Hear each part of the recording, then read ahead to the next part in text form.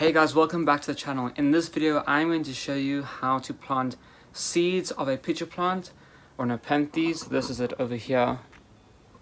Has all the pitchers, and like I just said, I'm going to show you how to plant the seeds of one of those plants, how to get it to go from this tiny little seeds to a really big plant like that.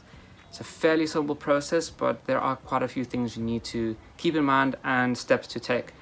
So let me turn around the camera and yeah, talk a little bit more about them when I do that.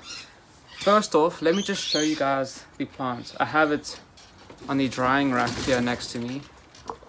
It's just drying out because, you know, that's what the drying rack is for. But the plants, they form these beautiful little traps like this.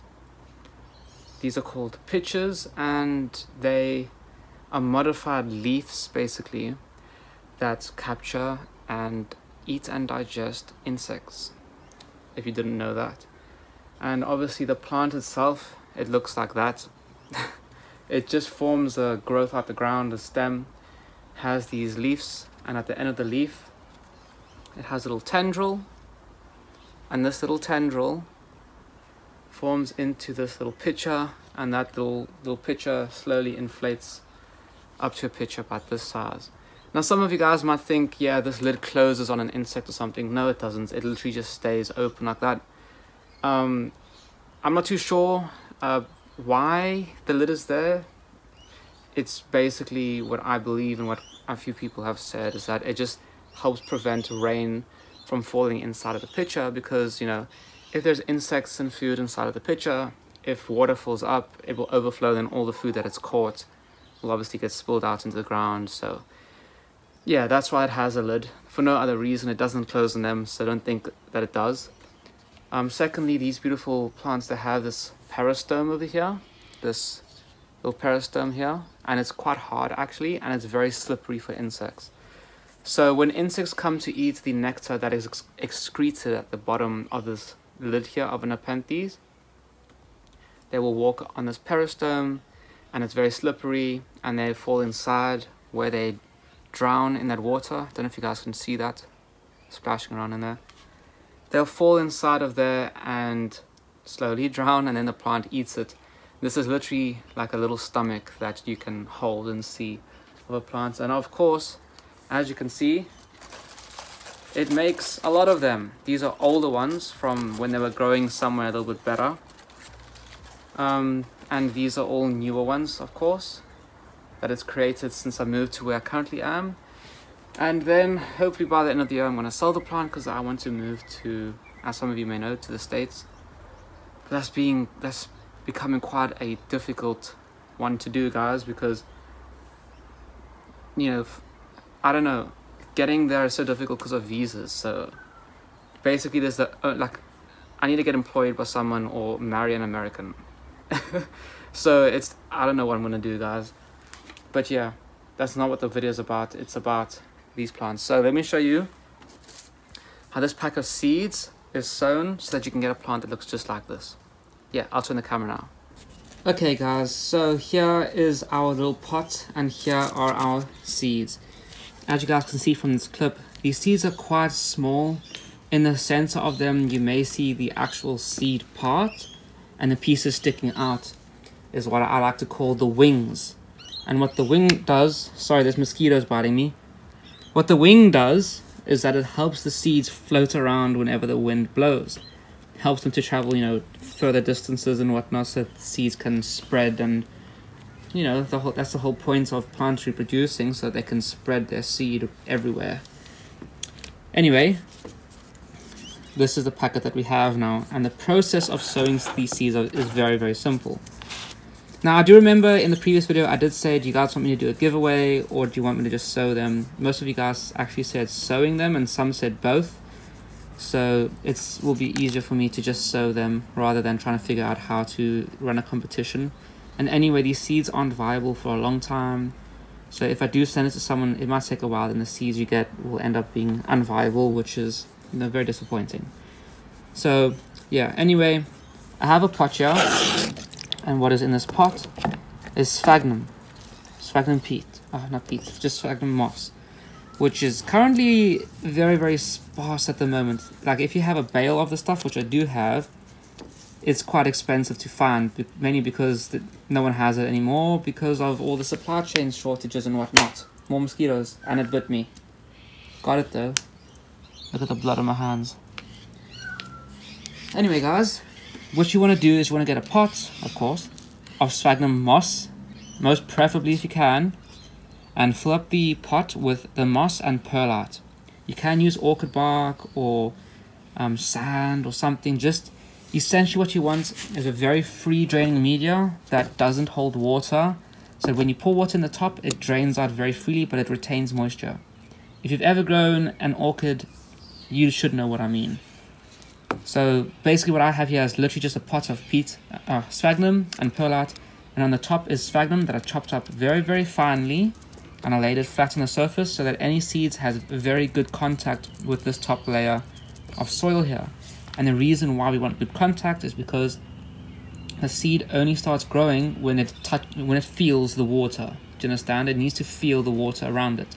So if you make it very flat, the seeds can lay on this surface here, and then hopefully they will start growing. So that is the simple part of it, guys. Putting the seeds on is very, very simple.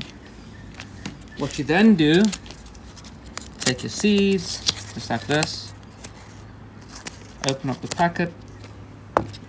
I'll show you guys on camera. Open the packet, and you can see that the seeds are these straw colored ones here. And this is the seed pod. So this is what a flower of a Nepenthes looks like.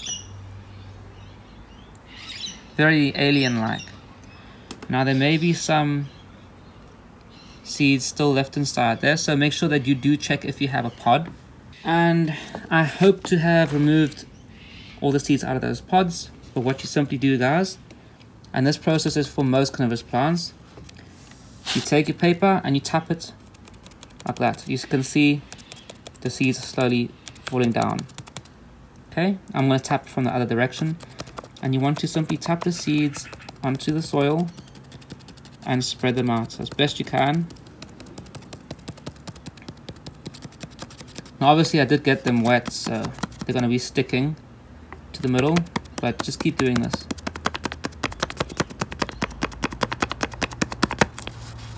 Quite a few of the seeds are actually stuck to the paper still, so I'm just using my hands to get them down. But there we go, guys. Now we have the seeds on the surface of our pot. And what I will do now is I will gently, you have to be very careful, guys, very gently, just try to spread them out, because I didn't do a great job of spreading them out beforehand, now did I? And I will gently just tap them into the soil so that I can ensure that they have good contact with the soil, because remember, we want them to feel the moisture around them so that they know, hey, it's water. We can... There's another mosquito. I caught it, but then it got out. Damn it, guys, these damn mosquitoes. Oh, it's on my finger there. Oh, ran away. There's 2 mosquitoes flying around, guys. I'm going to get one of them. Let me continue trying to put these seeds onto the soil. And yeah, I guess that is the best that I can do for now. And what I will do, and what I recommend you guys do too, is that you get a spray bottle and you spray down these seeds with the water. Obviously, just distilled rainwater or reverse osmosis water. And why you do that is so that you can ensure that they get water to them right now, and that it pushes them further down onto the soil. That is very, very important, guys. Now, after that, once you have sown your seeds, you want to keep them somewhere obviously moist. So I keep them in this tall container with water and somewhere humid. So what this container has is a lid. Let me try to get this mosquito. Damn it, I missed. I think I got it. I don't know. I think I got it because there's blood over there. Anyway, you want to get a little something to keep it nice and warm and humid. So I will be taking this inside where it stays warm, because it is currently winter here in Australia. So I'm going to take it inside, keep it warm, keep it humid, keep it watered. And in a couple months we should, cross our fingers, we should get some sprouts. So make sure you do subscribe to the channel so that you can keep yourself updated on their growth, because I will do an update when they start sprouting. And that's about it, guys. This is a cross. I forgot the cross. It's quite a big one. It has Viking in it with Costa Siena and something else. So it's not a very flashy looking plant, but hey, beggars can't be choosers. We want to give away. Yeah, that's about it, guys. Their care guide for when you have them growing is the same as for when they're seeds. Keep them humid, keep them... In most cases, you want them to stay fairly warm, never below freezing, never above really 30 Celsius. And keep them watered. Ensure that they stay damp, not sopping wet. You want to top water them if you can, and that will give you the best success of growing these plants, guys. Let me just turn the camera around real quick. I've just caught 2 of them. And now I've got a 3rd one, I hope. Yep. I'm telling you guys, these mosquitoes, they're deadly. I don't know if they are anymore now. But man, I'm going to be itchy. I wanted to just show you guys the plant. So this plant, like I was telling you guys, I've had it under my porch where it stays fairly shaded and obviously warm enough. They are outside here in winter, so it does get pretty cold where I am here at the moment. But they're very happy, as you guys can tell. This is all old growth, these ones here, from about this leaf here, this leaf, onwards.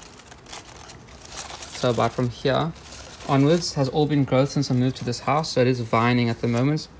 If you guys don't know, Nepenthes are actually vines. They grow up and into things, and they climb, they grab stuff, and they climb, and then they'll pitcher, like this one here might pitcher because it's caught itself.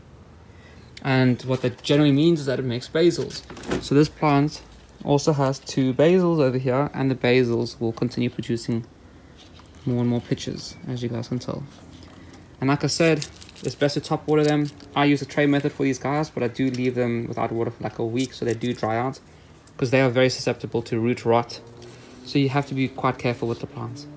Otherwise, the care is as straightforward as making sure they get enough light, you know, just bright light, nothing direct, like an orchid, enough water and enough humidity, and that is the most basic of care for them. Most of them, if you get them from a big box store, they'll be grown like that. And that is how you sow their seeds. So hopefully these seeds turn into a plant like this one day for someone, because like I said, I want to move to the States, but it's not very easy. Maybe if one of you guys have a company or want to marry me, you can you know, hit me up. Yeah. Anyway, guys, I hope you enjoyed this video. I hope you found it informative. This is our Nepenthes. So there we go, guys. I'll see you guys in the next episode.